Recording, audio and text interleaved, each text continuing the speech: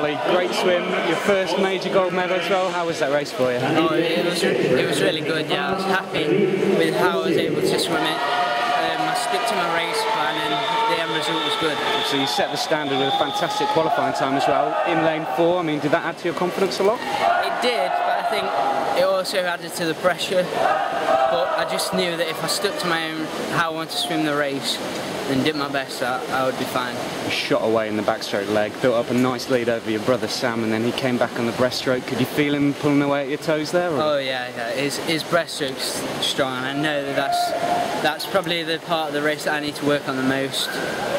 So I tried to utilise the first 100 and get out to a big lead, and I was able to do that. It was a fantastic time, the European record as well. Were you pleased that this, one of your major events, came on the last day of the meet rather than early on?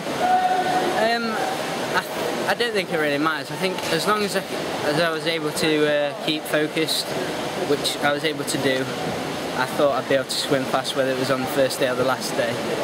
Well, you've had a fantastic meet. Well done, mate. Thank you. Cheers.